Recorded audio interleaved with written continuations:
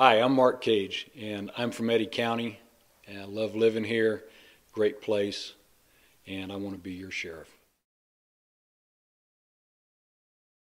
The Navy's where I grew up, and I went in there a snot-nosed kid and not really knowing much about life or much about responsibility. And anybody that's been in the military knows what the military does for you if you allow it to. And it grows you up. It teaches you how to be an adult. It teaches you maturity, leadership. I retired as a Navy chief, and if anyone knows a Navy chief, they understand how serious us Navy chiefs take those anchors that we wore. And that's big to me. The experience, I've been around the world.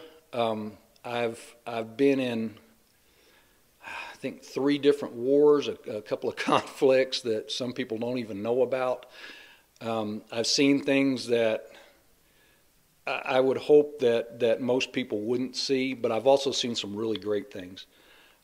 I've been able to help other sailors as they've progressed through their careers. That was where my leadership odyssey, I guess you could say it is, began, was in the Navy. And that's where I realized that that's what I wanted to be, a trainer, a leader. I wanted to be able to stand up and stand for people.